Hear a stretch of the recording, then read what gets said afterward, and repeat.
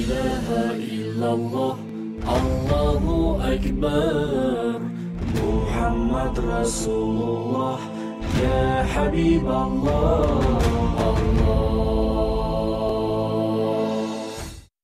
আসসালামু আলাইকুম ওয়া রাহমাতুল্লাহি ওয়া বারাকাতুহু। ইন্নাল হামদালিল্লাহি ওয়াস সালাতু ওয়াস সালামু আলা রাসূলিল্লাহ ওয়া আলা আলিহি ওয়া আসহাবিহি ওয়া মান ওয়ালা, আম্মা বা'দ।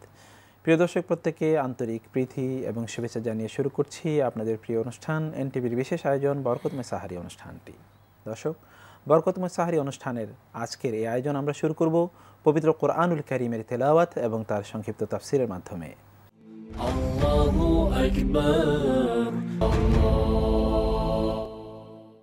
أعوذ بالله من الشيطان الرجيم. بسم الله الرحمن الرحيم. أتل ما أوحي إليك من الكتاب وأقم الصلاة إن الصلاة تنهى عن الفحشاء والمنكر ولذكر الله أكبر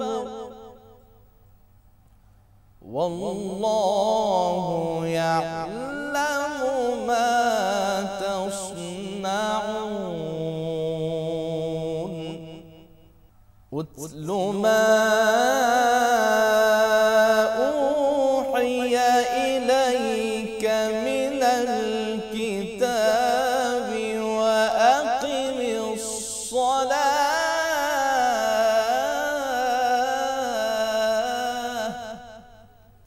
أتل ما أوحي إليك من الكتاب وأقم الصلاة إن الصلاة تنهى عن الفحشاء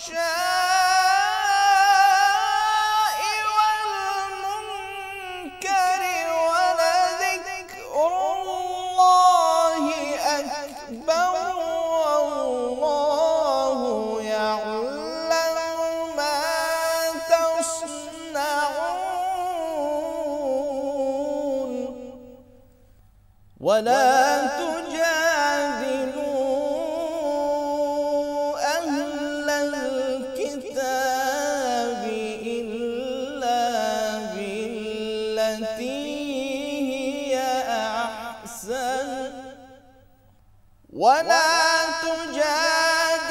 تجادلوا أهل الكتاب إلا بالتي هي أحسن إلا الذين ظلموا منهم وقولوا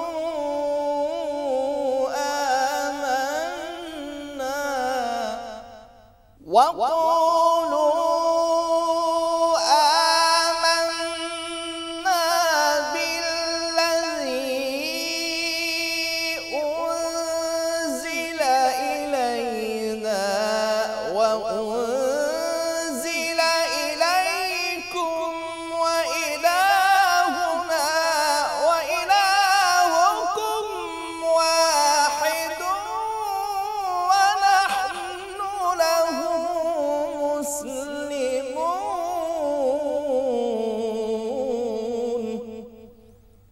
وكذلك أنزلنا إليك الكتاب فالذين آتيناهم الكتاب يؤمنون به ومن هؤلاء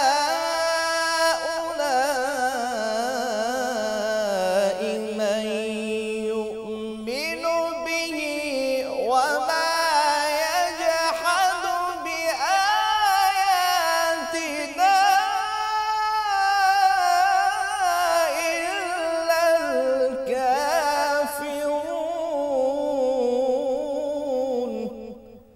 وكذلك أنزلنا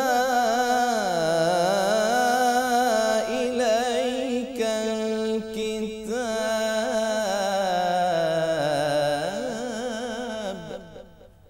فالذين آتيناهم الكتاب يؤمنون به ومن هؤلاء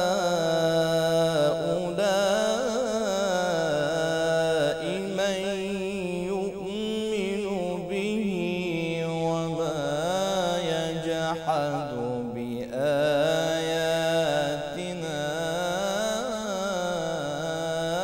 إلا الكافرون صدق الله العظيم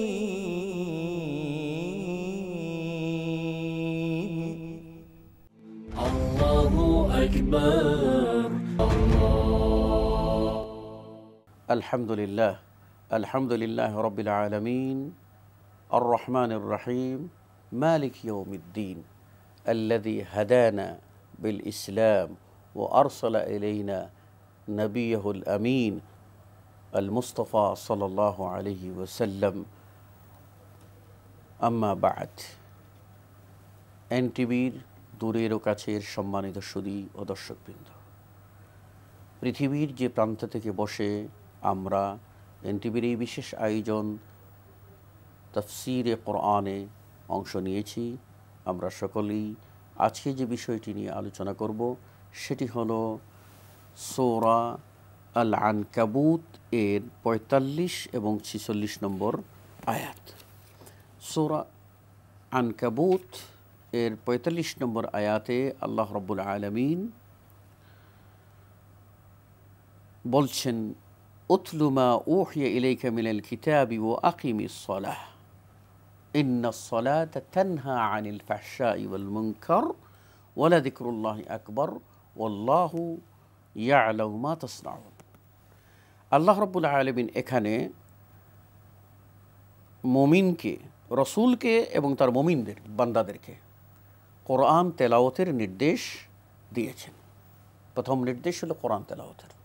আল্লাহ বলছেন, উতলু মা উহিয়া ইলাইকা, হে নবী তোমার প্রতি যা ওহী করা হয়েছে সেটি হলো আল কোরআন মিনাল কিতাব, অর্থাৎ কোরআন থেকে যা ওহী করা হয়েছে। ওহী আল্লাহ নবীর কাছে দুইভাবে এসেছে, একটা হলো ওহী মাতলু, তা হলো মহাগ্রন্থ আল কোরআন, আর একটা হলো ওহী গায়রে মাতলু বা ওহী খাফি, যা হলো আল্লাহ তার ভাবটি, বক্তব্যটি রাসূলুল্লাহ সাল্লাল্লাহু আলাইহি সাল্লামকে জানিয়ে দিয়েছেন, আর রাসূল সাল্লাল্লাহু আলাইহি সাল্লাম তার নিজের ভাষায় সেটা তার উম্মতকে, আমাদের সকলকে জানিয়ে দিয়েছেন। এখানে আল্লাহ রাব্বুল আলামিন নিজে কোরআনকে উল্লেখ করে বলছেন যে, হে নবী তোমার প্রতি যে কোরআন নাজিল করেছি তুমি সেই কোরআন পাঠ করো। এই কোরআন পাঠের নির্দেশ আল্লাহ তার রসুলকে দিয়েছেন, আর যে নির্দেশটি আল্লাহ তার রসুলকে দেন সেটা যদি রসুলের জন্য বিশেষায়িত না হয় তাহলে সেটি তার উম্মতের জন্য নির্দেশ হিসাবে ইন জেনারেল পরিগণিত হয়। কাজে এই নির্দেশটি আল্লাহ তার রসুলকে এবং সমস্ত মুমিনদেরকে আল্লাহ নির্দেশ দিয়েছেন যে আমাদেরকে কোরআন পাঠ করতে হবে। কোরআন পাঠ কেন করতে হবে? কারণ কোরআন হেদায়েত আমাদেরকে দেয়, কোরআন আমাদেরকে পথের দিশা দেয়, কোরআন আমাদের হৃদয়ের যত প্রকার মরীচিকা আছে সে মরীচিকার চিকিৎসার মহৌষধ। কোরআন একমাত্র মেডিসিন যা মানুষের আত্মাকে পরিশুদ্ধ করে খাঁটি মানুষ বানাতে পারে। কোরআন এমন একটি কিতাব যা শুনলে নাকি, যা পড়লে নাকি, যা আমল করলে দুনিয়ায় শান্তি এবং পরকালে মুক্তি। পৃথিবীতে এইরকম দ্বিতীয় কোনো গ্রন্থ আর নেই। এরপর আল্লাহ রাব্বুল আলামিন বলছেন, সালাত আদায় করো। এই সালাত যদি সত্যিকার অর্থে আদায় করতে পারি তাহলে এই সালাতটা আমাদেরকে আল্লাহর দিকে মনোনিবেশ করবে, পরকালের দিকে মনোনিবেশ করবে, খাঁটি মানুষ বানাবে। আর খাঁটি মানুষ যখন আমরা হব তখন আমাদেরকে অন্যায়, পাপ পঙ্কিলতা, অপরাধ, এই সকল খুন খারাপি, সন্ত্রাস, যত প্রকার অন্যায় আছে, যত প্রকার গর্হিত কাজ আছে, জিনা, ব্যভিচার, সব কিছু থেকে আমাদের পবিত্র থাকতে হবে। পবিত্র থাকতে গেলে ওই পাপ আর আমার মাঝে এটা প্রতিবন্ধক যদি না থাকে তাহলে তো আমি পাপে জড়িয়ে যেতে পারি। সলাৎটা তখন মাঝখানে এসে দাঁড়িয়ে যাবে। আমি যদি সলাৎ আদায় করি তাহলে কি হবে? আল্লাহ বলছেন ইন্না সলাতা তানহা আনিল ফাহশাই ওয়াল মুনকার। এই সলাৎটা ফাহেশা ও গর্হিত কাজ থেকে আপনাকে নিষেধ করবে। বারণ করে কীভাবে? আপনি যখন শয়তানের প্রবঞ্চনায় পড়ে ফাহেশা ও গর্হিত কাজ করতে যাবেন তখনই কিন্তু সলাতের আপনার স্মরণে আসবে। আর সলাত আপনাকে যেন মনে মনে বলে দিবে, বান্দা তুমি না মুসল্লি, তুমি না সলাত আদায় করো, তুমি না মসজিদমুখী, তুমি না আল্লাহমুখী, তুমি না পরকালমুখী, কেন তুমি এই কাজটি করছো? এই কাজ করলে তো তোমার দেহের ক্ষতি, এই কাজ করলে তোমার মস্তিষ্কের ক্ষতি, এই কাজ করলে তোমার বংশের ক্ষতি, এই কাজ করলে সমাজের ক্ষতি, এই কাজ করলে রাষ্ট্রের ক্ষতি। খবরদার তুমি অন্যায়টি করো না। এই যে স্মরণ, তখনই মানুষ এই অন্যায় থেকে ফিরে আসা তার পক্ষে সম্ভব হবে।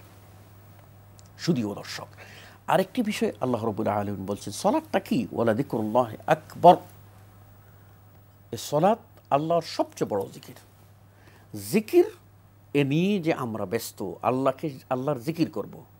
আল্লাহ বলছেন ফাজকুরুনি আযকুরকুম, তোমরা আমার জিকির করো আমি তোমাদের জিকির করব। ফাজকুরুনি, তোমরা আমার স্মরণ করো আমি তোমাদের স্মরণ করব। ফাজকুরুনি, তোমরা আমার জিকির করো, আযকুরকুম আই আগফির লাকুম, আমি তোমাদেরকে মাফ করে দেব। তাহলে সলাৎ জিকির লাগবে। আর জিকিরের মধ্যে যত প্রকার জিকির আছে তার মধ্যে শ্রেষ্ঠতম জিকির হলো সলাৎ। কেননা সলাৎ এমন যে ইবাদত, যে ইবাদতে মন যেমন লাগবে তেমনি অঙ্গ প্রত্যঙ্গ লাগবে, জবান লাগবে, কলব লাগবে, অঙ্গ প্রত্যঙ্গ প্রত্যেকটি লাগবে। কেননা সলাৎ, আপনি সিয়াম পালন করেন, আপনি প্রয়োজনীয় কথা বলতে পারবেন, সলাৎ আদায় করবেন, কথা বলতে পারবেন না। আপনি হজ করছেন, হজ সফরে আপনি প্রয়োজনীয় কিছু খেতে পারবেন, কিন্তু সলাৎ কিছু খেতেও পারবেন না। আপনাকে একাগ্র চিত্তে এক সলাৎ আদায় করতে হবে। তাই সলাতই সকল প্রকার জিকির এর সারমর্ম, জিস্ট। এই কারণেই জিকির মানে একটি অর্থে দোয়া। আর এ কারণে রাসূল সাল্লাল্লাহু আলাইহি ওয়াসাল্লাম বলছেন যে দোয়ার যত উদ্দেশ্য, জিকিরের যত উদ্দেশ্য, এটি সব একত্রিত হয়ে যায় সলাতের মধ্যে। তাই রাসূল সাল্লাল্লাহু আলাইহি ওয়াসাল্লাম বলছেন যে সলাতটা এক অর্থ হলো দোয়া, এটাই হলো সলাত। কাজেই আমাদেরকে সলাতের ব্যাপারে অত্যন্ত যত্নশীল হতে হবে। অতঃপর আল্লাহ রাব্বুল আলামিন যত্নশীল হওয়ার উপায় বলে দিয়ে বলছেন ওয়াল্লাহু ইয়ালামু মা তাসনাউন, তোমরা যা করো সব কিছু আল্লাহ জানেন।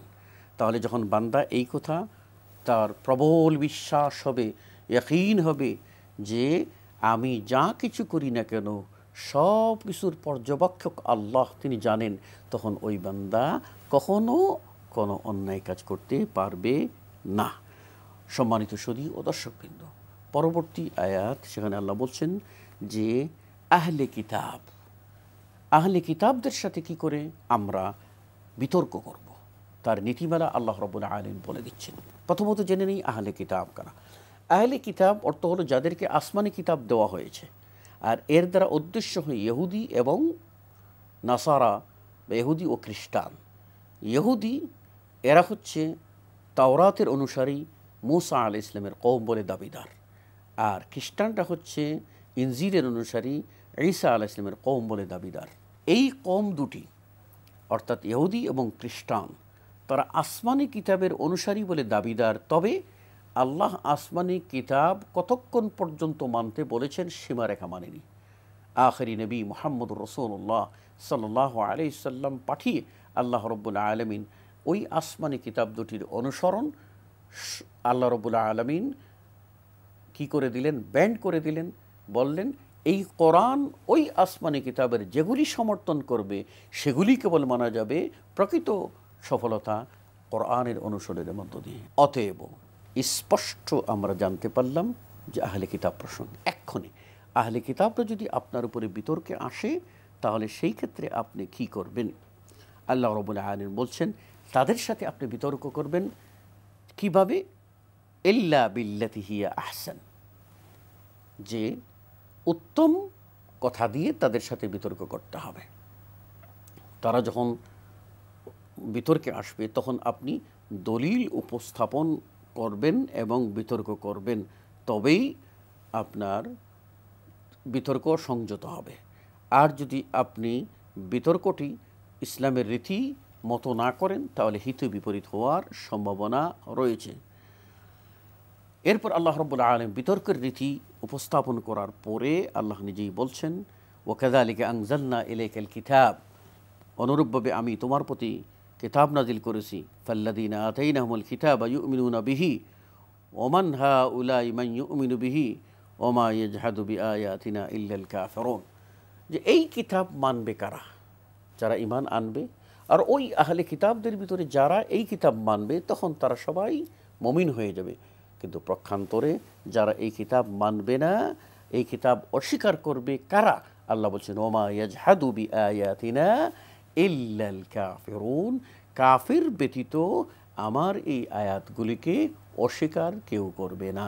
তার অর্থ এই দাঁড়ায় যে কোরআন অবতীর্ণ হওয়ার পরেও যারা আহলে কিতাব দাবি করে, তাওরাত ও ইনজিলের দাবি করে, তারা নিজেরা তাদের সেই চিন্তা চেতনায় তাদের আকীদার উপরে বিদ্যমান রয়েছে, কোরআনকে মানেনি, মুহাম্মদুর রাসূলুল্লাহ সাল্লাল্লাহু আলাইহি সাল্লামকে মানেনি, তারাই হচ্ছে আল্লাহর আয়াত অস্বীকারী আর তারাই হচ্ছে কাফের। অতএব আসুন আমরা নিজেরা মহানবী সাল্লাল্লাহু আলাইহি ওয়াসাল্লামের প্রতি নাজিলকৃত মহাগ্রন্থ আল কোরআনকে এবং তার সহিহ সুন্নাহকে আমাদের ব্যক্তিজীবন, পারিবারিক জীবন এবং জীবনের যে ক্ষেত্রে বাস্তবায়ন সম্ভব সেখানে আমরা বাস্তবায়ন করি। আর আহলে কিতাব সম্পর্কে সাবধান ও সতর্ক থাকি, যাদের ব্যাপারে আল্লাহ রাব্বুল আলামিন নিজেই তার রাসূলকে বলছেন, ওয়ালান তারযা আনকাল ইয়াহুদ ওয়াল নাসারা হাত্তা তাত্তাবি'a মিল্লাতাহুম, ইহুদি এবং খ্রিস্টানরা হে নবী তোমার প্রতি কখনো সন্তুষ্ট হবে না যতক্ষণ না তুমি তাদের দিন মেনেছো। তারা তোমার দিনে সহজে আসবে না। ওই বক্র জাতি কেবলমাত্র আল্লাহর কিতাবকে অস্বীকার করতে পারে। তাই আল্লাহ আমাদেরকে ওই বক্র জাতির চক্র হতে হেফাজত করুন এবং আমাদের সকলকে কিতাব এবং সুন্নাহ অনুযায়ী জীবনযাপনের তৌফিক দান করুন। এই কামনা করে, আপনাদের সকলের খায়র ও আফিয়ত কামনা করে সকলকে ধন্যবাদ জানিয়ে এখানেই বিদায় আরজ করছি। সুবহানাকা আল্লাহুম্মা ওয়া বিহামদিকা আশহাদু আল্লা ইলাহা ইল্লা আনতা আস্তাগফিরুকা ওয়া আতুবু ইলাইক। আসসালামু আলাইকুম ওয়া রাহমাতুল্লাহি ওয়া বারাকাতুহু। যারা এইমাত্র আমাদের সাথে জয়েন করেছেন প্রত্যেকে জানাচ্ছি আন্তরিক ধন্যবাদ।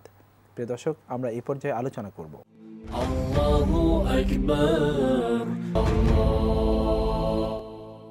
ঈদের দিন আমাদেরকে কী শিষ্টাচার মেনটেন করতে হয়, আমাদের ঈদের সংস্কৃতি কী, যে সংস্কৃতি আল্লাহ এবং তার রাসূল দিয়েছেন। আমরা তো বিজাতীয় সংস্কৃতিকে সামনে রেখে ঈদ উদযাপন করে থাকি। আমরা আমাদের আজকের আলোচকের কাছ থেকে শোনার চেষ্টা করব যে ঈদ এর ইবাদত, ঈদ এর শিষ্টাচার, ঈদের সংস্কৃতি, কালচার, আমাদের করণীয়, আমাদের বর্জনীয় ইত্যাকার সবগুলো বিষয়ে আজকে এ বিষয়ে আমাদেরকে আলোকিত করতে আমরা স্টুডিওতে আজকে আমন্ত্রণ জানিয়েছি বাংলাদেশের বিশিষ্ট ইসলামী চিন্তাবিদ, শিক্ষাবিদ, আন্তর্জাতিক খ্যাতিসম্পন্ন আলেম, বিশিষ্ট মিডিয়া ব্যক্তিত্ব, আপনাদের প্রিয় মানুষ জনাব মোহতারাম মুফতি কাজী মোহাম্মদ ইব্রাহিম। আসসালামু আলাইকুম ওয়া রাহমাতুল্লাহি ওয়া ওয়ালাইকুম আসসালাম ওয়া রাহমাতুল্লাহ। মোহতারাম কেমন আছেন? আলহামদুলিল্লাহ, এই পরিবেশে তো অনেক ভালো আছি আলহামদুলিল্লাহ। একটি মাস আমরা রোজা রেখেছি, আলহামদুলিল্লাহ, আল্লাহ শুকরিয়া আদায় করছি। সামনে তো ঈদ, যেটি অনেক বড় ইবাদত। আল্লাহ যাতে আমাদেরকে এটি ইবাদতের শুরুতে পালন করার তৌফিক দান করেন। মোহতারাম, আমরা এই যে রমজান শেষে যে আমাদের একটি ঈদ আসে, একটি আনন্দের বারতা নিয়ে, আপনি একটু ঈদ সম্পর্কে আমাদেরকে বলুন যে ঈদ আমরা কোত্থেকে পেলাম, কেন আসলো ঈদ, ঈদ আমাদেরকে কি দিতে চাচ্ছে আসলে? আলহামদুলিল্লাহ, ইন্না লিকুল্লি কওমিন ঈদান ওয়া হাযা ঈদুনা। আলহামদুলিল্লাহ, নবী সাল্লাল্লাহু আলাইহি সাল্লাম থেকে সহিহ বুখারীর যে হাদিসটি এসেছে যে প্রত্যেক জাতির একটা ঈদ আছে, উৎসব আছে, আর এটা হলো আমাদের উৎসব। আলহামদুলিল্লাহ। তো আসলে ঈদ আরবি শব্দ, আদা ইয়াউদু মানে ফিরে আসা। জি। তো এখানে দুটো ব্যাখ্যা আসতে পারে। একটা হলো কাসরাত আওয়াইদিল ইহসান মিনাল্লাহি আযজা ওয়া জাল, নেয়ামতের অবদানের বৈচিত্র্য রূপ এই ঈদের উৎসবের সময় আল্লাহর পক্ষ থেকে মানুষের উপরে নাজিল হয়। আলহামদুলিল্লাহ, বিশেষ করে মুসলিমদের উপরে, মুসলিম জাতির উপরে, এই জন্য এটাকে ঈদ বলে। আর আরেকটা হলো প্রত্যেকের কাছে ফিরে যায় একটা হাসি মুখ নিয়ে, যে কল্যাণ নিয়ে, কিছু গিফট উপহার নিয়ে। তো এই জন্য ঈদকে ঈদ বলা হয়। সে যাই হোক, অন্যান্য জাতির ঈদ আর মুসলিম জাতির ঈদের মধ্যে তফাৎটা হলো অন্যান্য জাতির ঈদগুলি হলো আরদি, পার্থিব, পৃথিবীর, মাটিতে তৈরি হয়েছে, মাটির মানুষেরা উৎসবের দিন ঠিক করেছে, এই উৎসব বানিয়ে নিয়েছে। কিন্তু ইসলামের ঈদগুলি মানুষের বানানো নয়, গিফট আল্লাহর পক্ষ থেকে। সুবহানাল্লাহ। কাদ আবদালাকুমুল্লাহু বিহিমা ইয়াওমাইনি খায়রাম মিনহুমা। মদিনাবাসীরা দুটো দিন ঈদ করতো, নবরোজ, মাহরজান। তো নবীজি বললেন, আল্লাহ এই দুটো দিন বদলে নিজের পক্ষ থেকে দুটো দিন তোমাদেরকে দান করেছে। এবং সেখানে কিন্তু কুননা নালআবু ফীহিমা ফিল জাহিলিয়া, জাহিলিয়া খেলাধুলা করতে, শুধু খেলাধুলা। জি জি, দুনিয়ার মানে ওটা তো সীমিত জ্ঞান নাই, তারা কি করবে, যা পেরেছে তা। তো এটা এইদের একটা বড় বৈশিষ্ট্য হলো ওটা আল্লাহর পক্ষ থেকে উপহার বান্দাদের প্রতি, বিশাল জিনিস। জি। তো আর আসলে ঈদের যেই শিষ্টাচার বা ঈদের যে সংস্কৃতি, যে কালচার, এগুলি তো অসাধারণ জিনিস।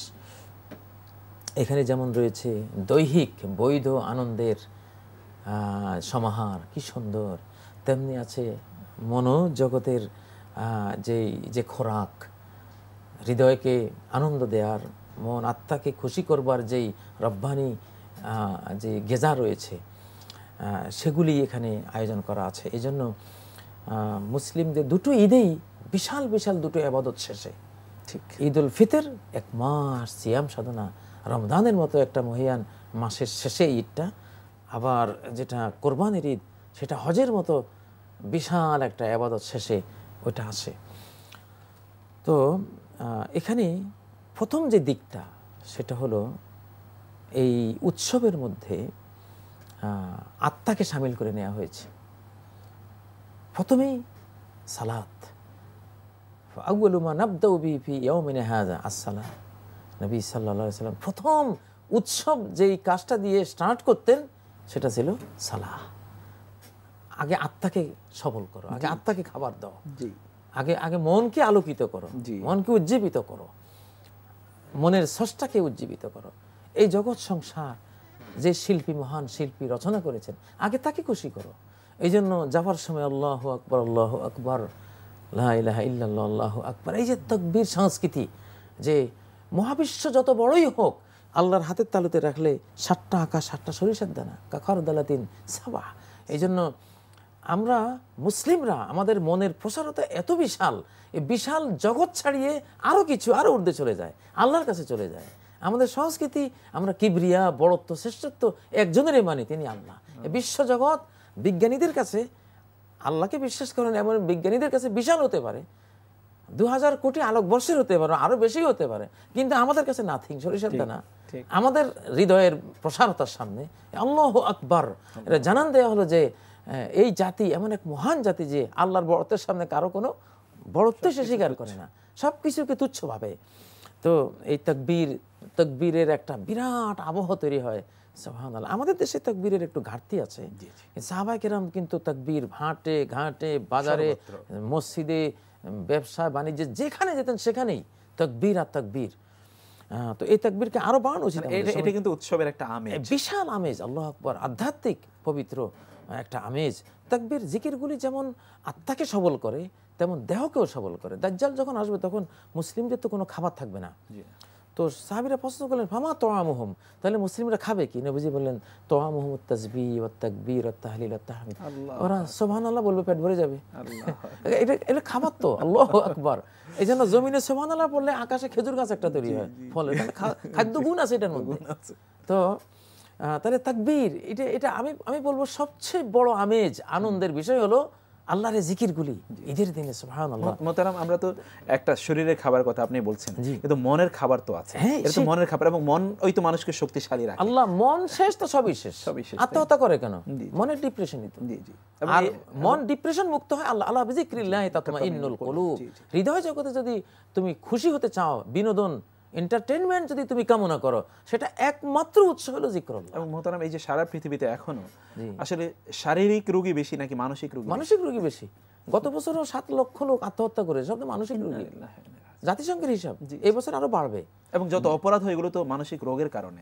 এই মন, মাছ যেমন পানি ছাড়া তার জীবন অকল্পনীয়, এই মনের জীবন আল্লাহর জিকির ছাড়া অকল্পনীয়।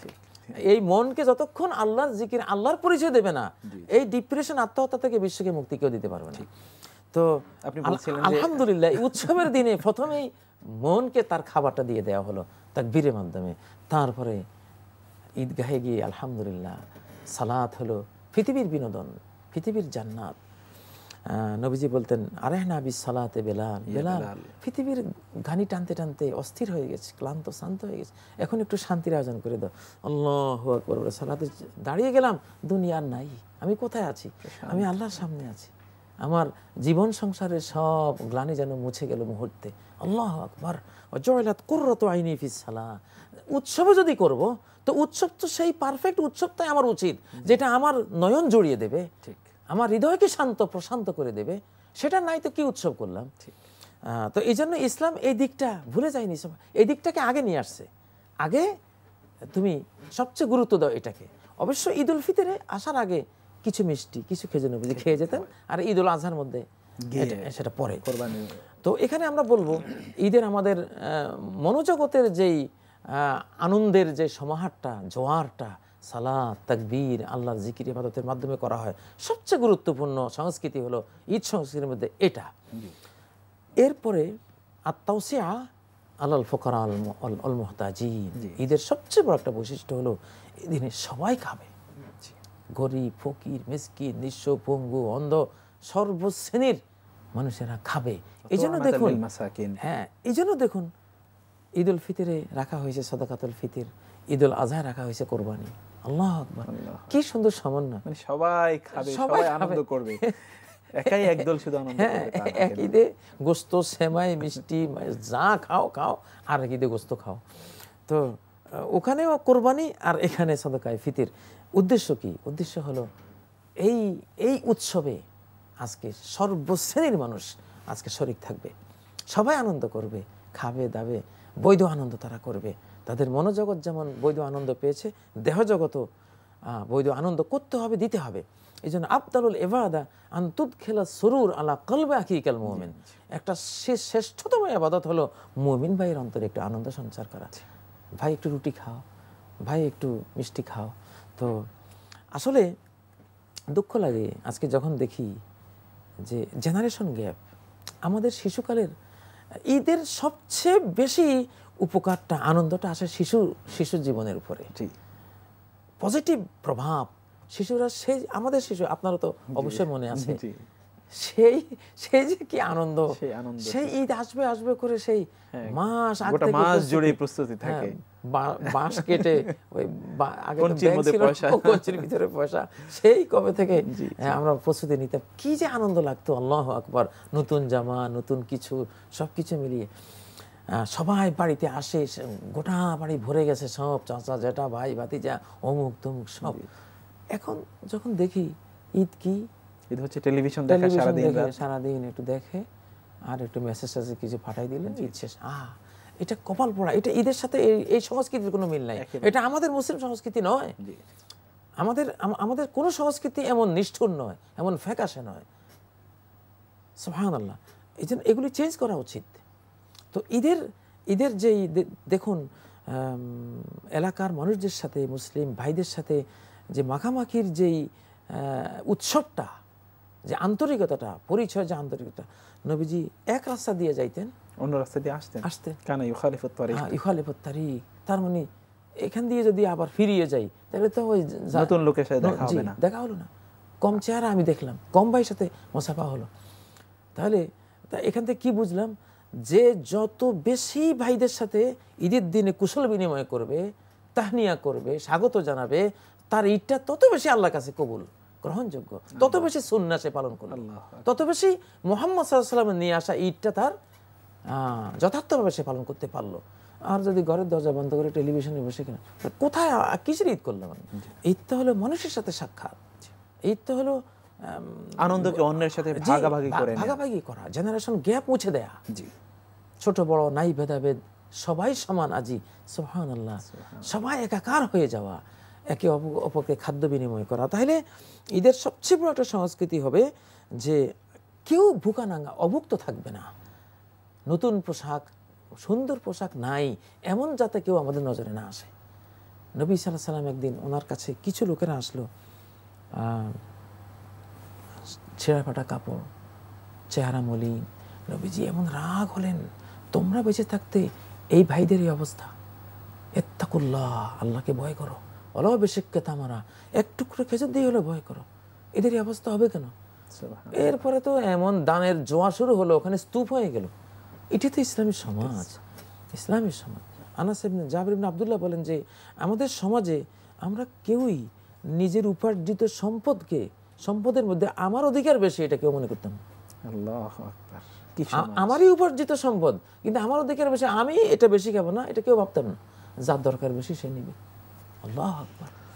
তো ঈদ তো হলো এই সামাজিকতাকে 100% প্রস্ফুটিত করার একটা বাৎসরিক আয়োজন। কে কত উদার হতে পারো। ইয়মুল ফিতর, ইয়মুল জাওয়াইজ।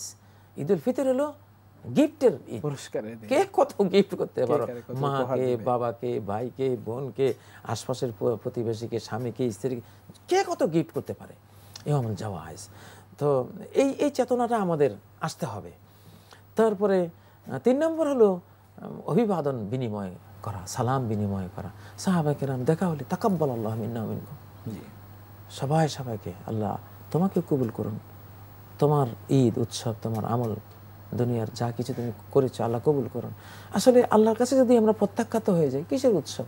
হযরত ওমর সবাই ঈদের সালাতের জন্য যাচ্ছে, ওমর বসে বসে কাঁদতেছেন, কারণ আল্লাহ কবুল করলেই তো আমার আনন্দটা, আমার উৎসব তো ওখানেই, প্রকৃত উৎসব তো সেটাই। একটা মাস সিয়াম পালন করলাম, এগুলো কি কবুল হলো কিনা, কবুল হলো কিনা, প্রকৃত আনন্দ তো আমার সেটা, এজন্য কাঁদছেন। তো মনোজগতের সেই অভিব্যক্তি থাকতে হবে, সেই বেদনাটাও থাকতে হবে যে আল্লাহ কোনো কারণে যাতে এটা আমি প্রত্যাখ্যাত না হয়ে যায়, মরদুদ না হয়ে যায়। তার মানে ঈদের দিনে আমাদের কার্যকলাপ যাতে এমন না হয় যে এটি ইন্ডিকেট করছে যে আমার গত 1 মাস জুড়ে যে আমি আমল করেছি এগুলো কবুল হলো কি হলো না, কবুল হলো কিনা, এই চেতনাটাও আমার থাকতে হবে। তো যাদের চেতনা থাকে, এরকম একটা বিষয় হয়ে দাঁড়ায় যে ঈদের দিন থেকেই শুরু হয়, মনে হয় যেন আমরা কেউ যেন এতদিন আমাদেরকে বন্দি শালায় রেখেছে, আমরা যেন শয়তানরা যেমন ছাড় পাইছে, শয়তানদের মতো যেন মানুষও ছাড় পেয়েছে। গান, বাদ্য বাজনা, বেহায়াপনা, অশ্লীলতা, পর্নোগ্রাফি, মাদকতার একেবারে জোয়ার, কিচ্ছু লাভ হলো না, কিচ্ছু লাভ না। এটা তো হলো ওই সুতা পাকাতে পাকাতে পাকাতে চূড়ান্ত করে পরে ছেড়ে দিলাম, আবার উল্টা ঘুরে যে সুতা, সেই জায়গায় পাকবিহীন সুতা, সেই জায়গায়। কোরআন আল্লাহ বলেছেন আল্লাহ তাকুনু কাল্লাতী নাকাতাত গাযলাহা, ওই মহিলার মতো হইবে না যে পাকাইতে পাকাইতে চূড়ান্ত করে আবার ছেড়ে দিলা, আবার যে সেই। তো এটা তো আসলে দুর্ভাগ্য আমাদের জন্য। তো এই জিনিসটা যে মুসলিমদের মধ্যে একটা অভিবাদনের বিনিময় এদিন ব্যাপকতর হওয়া উচিত। 3 নম্বর। 4 নম্বর হলো সিলাতুল আরহাম। নবী সাল্লাল্লাহু আলাইহি সাল্লামের সংস্কৃতির মধ্যে আমরা দেখি যে ঈদের সময় আত্মীয় স্বজনদের প্রতি সদয় হওয়া, সহযোগিতা করা, তাদের সাথে কুশল বিনিময় করা, তাদের সাক্ষাতে যাওয়া, এটা একটা। আবু বকর সিদ্দিক ঈদের দিনে নবীজির কাছে গিয়ে হাজির। কেন? এটা ঈদ, যেতে হবে। নবীজির ঘরে গেলেন, তো গিয়া ওখানে দেখলেন যে 2 মেয়ে গান গাচ্ছে।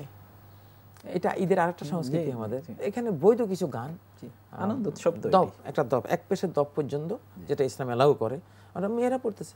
আবু বকর তখনও বুঝেন নাই যে এটা ঈদের উৎসব হিসাবে গ্রহণযোগ্য। উনি বলেন আবে মাযামির শাইতান ফি বাইতি রাসূলিল্লাহ সাল্লাল্লাহু আলাইহি ওয়াসাল্লাম, আল্লাহ রাসূলের ঘরে শয়তানের বাঁশি। তো নবীজি শুনলেন, শুনে বলেন আবু বকর ইন্না লিকুল্লি কওমিন ঈদান, প্রত্যেক জাতির একটা ঈদ উৎসব আছে, এটা আমাদের ঈদ উৎসব, ওদেরকে তুমি বাধা দিও না, ওরা এটা বলুক, ওরা কিছু গান, ছোট্ট বাচ্চারা তারা গান গাচ্ছে, গাইতে দাও। দেখুন কত সুন্দর জিনিস, সংস্কৃতির মধ্যে এটা চলে এসছে।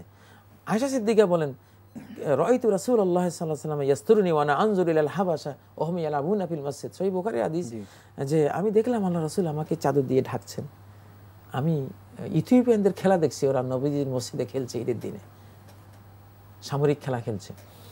তো আমি দেখতেছিলাম, তো নবীজি এসে আমাকে পর্দা করে দেখতে দিচ্ছেন। দেখতে দেখতে দেখতে আমি যখন ক্লান্ত হয়ে গেলাম, নবীজি বলছেন কি হাসবুকে হয়েছে তোমার? তো ঠিক আছে এখন যাও। তো দেখুন তাহলে খেলাধুলা, বৈধ খেলাধুলা, এটাও আমাদের সংস্কৃতি অনুমোদন করে ঈদের দিন। হ্যাঁ, ঈদের দিনে এটা আমরা করতে পারি। তারপরে তো এগুলি যে পারস্পরিক সম্পর্ক গভীরতম করার যে একটা ইসলামী প্রয়াস, উম্মতকে ঐক্যবদ্ধ করার যে একটা প্রয়াস, এগুলো কিন্তু তারই অংশ। তো ঈদের দিনে এই সংস্কৃতি, এই আচরণগুলি আমাদের থাকা উচিত।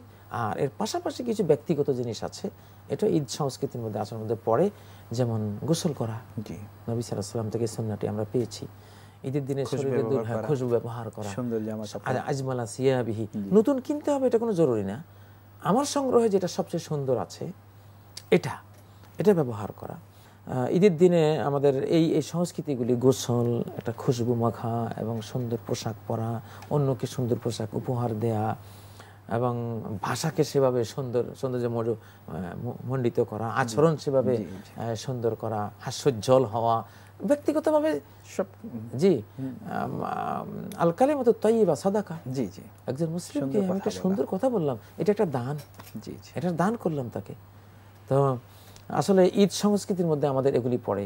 তো আজকাল যে বিষাক্ত অপসংস্কৃতি হানা দিয়েছে, ঈদ মানে হলো বেলেল্লাপনা এবং অশ্লীলতা, পর্নোগ্রাফির ছড়াছড়ি, তারপরে এটি আমাদের সংস্কৃতি একেবারেই নয়, এটা আমাদের মোটেও এটা আমাদের সংস্কৃতি। এগুলো থেকে মূলত আমাদের প্রজন্ম অবশ্যই দূরে থাকবে। আপনাকে অনেক অনেক ধন্যবাদ, জাযাকুমুল্লাহু খায়রান। জাযাকাল্লাহু খায়রান। আমিন ওয়া ইয়াকুম। প্রিয় দর্শক, আমরা খুব গুরুত্বপূর্ণ অনেকগুলো বিষয় আলোচনা শুনেছি। আমাদের সম্মানিত আলোচক তিনি বলেছেন যে আমাদের যে ঈদের একটা সংস্কৃতি আছে এটি কিন্তু ভিন্ন, এর মধ্যে পবিত্রতা রয়েছে, এর মধ্যে আধ্যাত্মিকতা রয়েছে, এর মধ্যে আল্লাহ সুবহানাহু ওয়া তাআলার কাছে পৌঁছার উপকরণ রয়েছে, এর মধ্যে পুরস্কারের বিষয় রয়েছে। গত একটি মাস জুড়ে আমরা যে রোজা রেখেছি, আসলে তারই রিফ্লেকশন, তার প্রতিবিম্ব, তার প্রতিফলনই কিন্তু আমাদের ঈদের দিন, আমাদের দিনটি কিভাবে যাচ্ছে, কিভাবে আমরা উদযাপন করছি, কোন আচরণ, কোন সংস্কৃতি আমরা সেদিন লালন করছি, আমরা সেদিন প্রকাশ করছি, এর মধ্যে আশা করছি আপনারা উপলব্ধি করেছেন। আল্লাহ সুবহানাহু ওয়া তাআলা ঈদকেও আমাদের জন্য ইবাদত হিসেবে কবুল করে নিন। প্রিয় দর্শক, আমরা আজকের আয়োজন শেষ করার আগে আপনাদের জন্য রয়েছে আমাদের পক্ষ থেকে একটি ইসলামিক গান। আল্লাহু আকবার। আমি যদি আরব হতাম মদিনারি পথ, এই পথে চলে যেতেন নূর নবী হাজরা।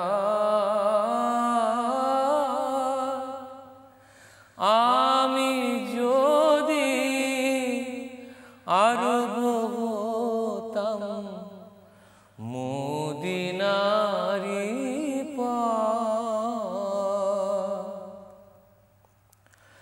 পয়জার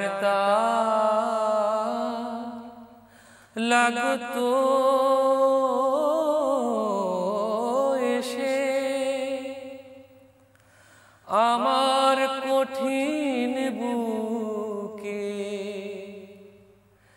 আমি ঝর্ণা হয়ে গলে যেতাম অমনি পরম সুখে। সেই চিহ্ন বুকে পুরে পালিয়ে যেতাম কোহিতুরে, চিহ্ন বুকে পুরে পালিয়ে যেতাম কোহিতুরে। দিবানিশি করতাম তার কদম জিয়ারা,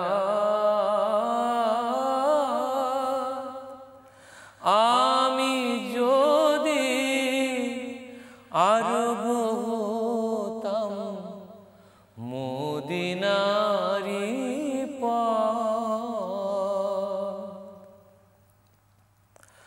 মা ফাতেমা খেলতো এসে আমার ধুলিল, আমি পড়তাম তার পায়ে লুটিয়ে, ফুলের রেণু হয়ে, ফুলের রেণু হয়ে, ফুলের রেণু হয়ে। হাসান হোসেন হোসেন হেসে হেসে নাচতো আমার বক্ষে এসে হাসান হোসেন হেসে হেসে নাচতো আমার বক্ষে এসে চোখে আমার বইতো নদী পেশে নে আমার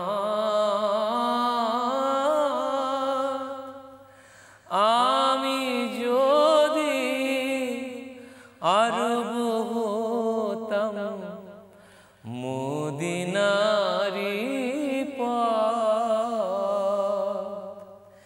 এই পথে চলে যেতেন নূর নবী হাজরা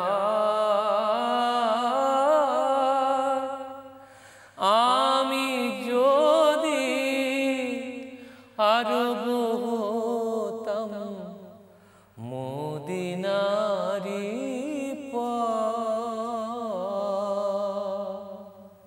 প্রিয় দর্শক, আলহামদুলিল্লাহ, মহান আল্লাহ সুবহানাহু ওয়া তাআলা শুকরিয়া আদায় করছি। আমরা দেখতে দেখতে আমাদের আজকের আয়োজনের শেষের দিকে চলে এসেছি। আমরা প্রত্যেককে এই অনুরোধ জানাচ্ছি যে আপনারা আপনাদের ঈদের দিনগুলোকে ইবাদতের দিন হিসেবে, সর্বোত্তম ইবাদতের দিন হিসেবে গ্রহণ করুন। আমাদের সম্মানিত আলোচক যে বিষয়গুলো আমাদের দৃষ্টিতে নিয়ে এসেছেন, চলুন সেগুলোকে সামনে রেখে আমাদের ঈদের দিনকে আমরা উদযাপন করি। আল্লাহ সুবহানাহু ওয়া তাআলা আমাদেরকে সেই তৌফিক দান করুন। প্রিয় দর্শক, আমরা শেষ করব তার আগে আপনাদেরকে জানিয়ে দিতে চাই, যারা আমাদের অনুষ্ঠান দেখতে চান তাদের প্রত্যেকে লগ ইন করতে হবে www.ntvbd.com। প্রিয় দর্শক, প্রত্যেকে জানাচ্ছি ঈদ মোবারক। আল্লাহ সুবহানাহু ওয়া তাআলা আমাদের প্রত্যেককে সুস্থ এবং সুন্দর রাখুন, সেই প্রত্যাশায় হাদা ওয়া সাল্লাল্লাহু সুবহানাহু ওয়া তাআলা আলা নবিয়িনা মুহাম্মদ ওয়া আলা আলিহি ওয়া সাহবিহি আজমাইন। আসসালামু আলাইকুম ওয়া রাহমাতুল্লাহি ওয়া বারাকাতুহু। আল্লাহু আকবার, আল্লাহু আকবার, ইন্নাকা আনতাস সামিউল আলিম, ওয়া'লাম ইন্নাল্লাহা আজিজুল হাকীম।